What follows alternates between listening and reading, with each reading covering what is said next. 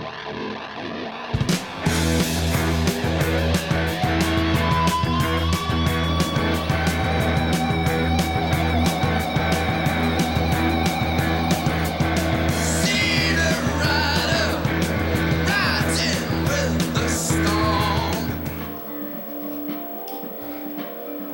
to a brief video which I've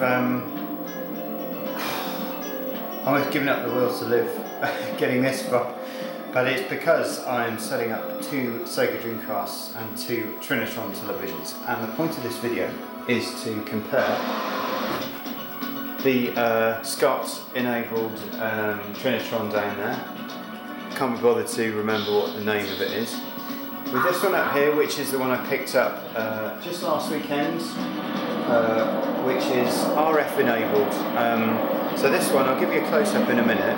It looks great, beautiful, kind of beautiful looking TV. Let me just take it off here. I've just given up on production values these days. So here we have. You can still hear me. It's got a remote, by the way, rather nice little remote. So. It's all very responsive. So what I've got here is basically, I forget what the model number is. Here it is, KV. We can't see that. KV. I don't know why I'm showing you that. 1412 UB, and this is 1983 model. It's completely like analog, basically. It has got a really nice speaker. I'll just whack the volume up just so you can hear it.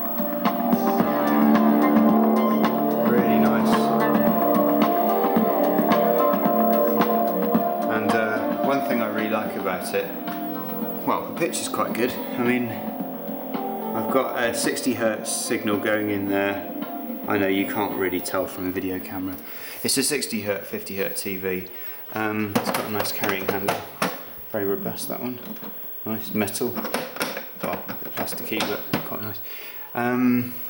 Back of the telly is good. I'll do a bit of a 360 in a minute. It's also got a rather nice little front display. You've got this RF aux, so you've got an RF in the back and you've got one in the front, and you can toggle between the one in the back, which is showing shit, and this one, which is on RF aux.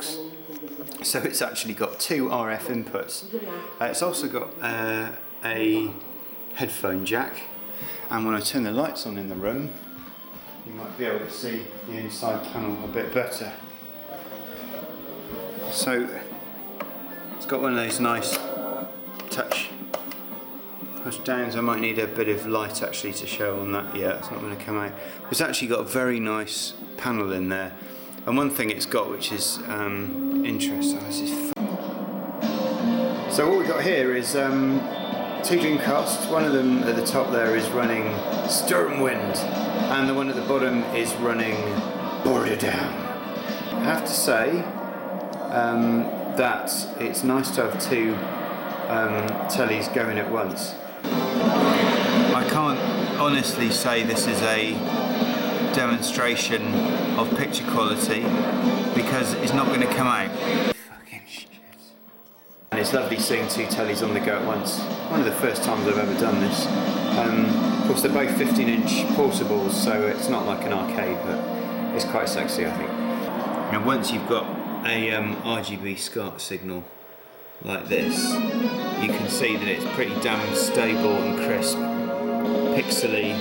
And you know what Trinitrons are like, they've got this lovely shadow mask thing going on where the pixels are all nicely kind of delineated on the front bit.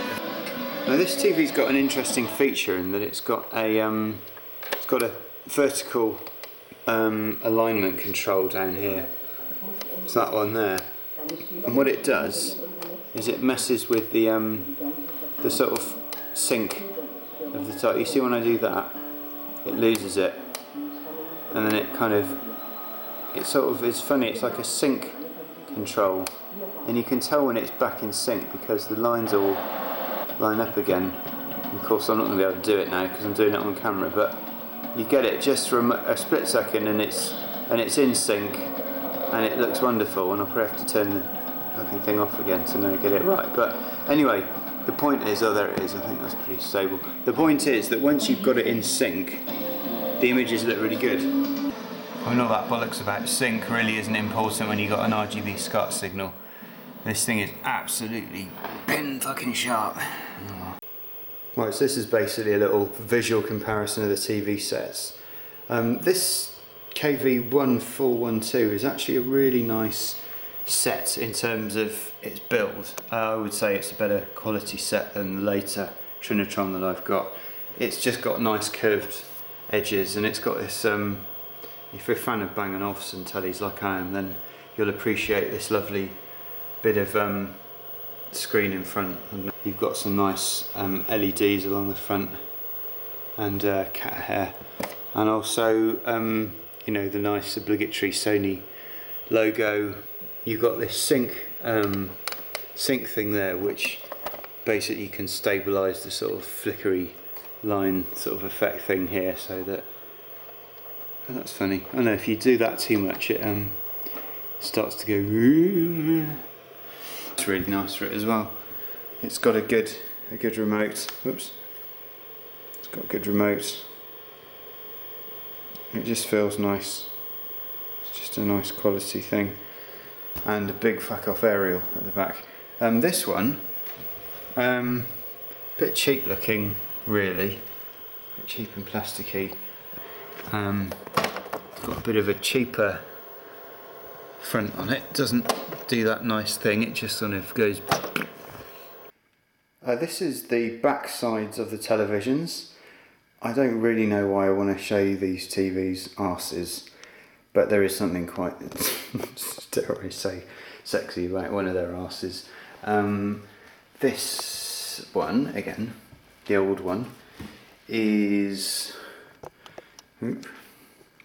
I would say this TV has a better backside.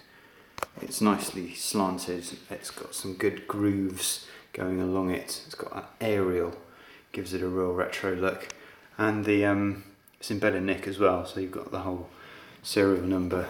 I had to take the back off this and tweak the hell out of the geometry, because the bars, we had, you know, a letterbox basically. I just wish there was some way that I could house the inside of that TV with the tube and the RGB circuit inside that unit. That would just be amazing.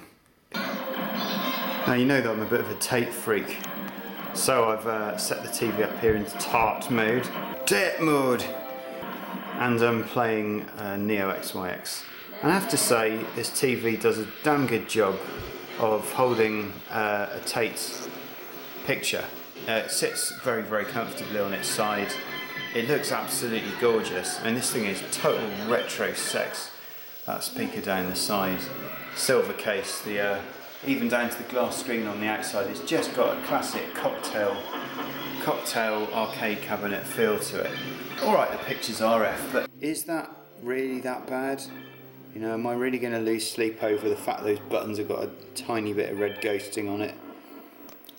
Certainly the blues on this are fucking sharp. So, was that worth doing? I don't know. Basically, I'm not undecided as to whether to keep this one. I can probably squeeze it into a cupboard somewhere, but it does only have an RF input, so I'm really, really limited at the moment as to what I can use it with. My Dreamcast is at the moment the only console I own with an RF lead. It's one of these trusty devices there, Dreamcast RF cable, so I was really pleased I actually had a console I could play it on at all. So yeah, not sure what I'll really do with it, but I like the look of this TV. It's built nicely, looks good, so maybe I'll keep it.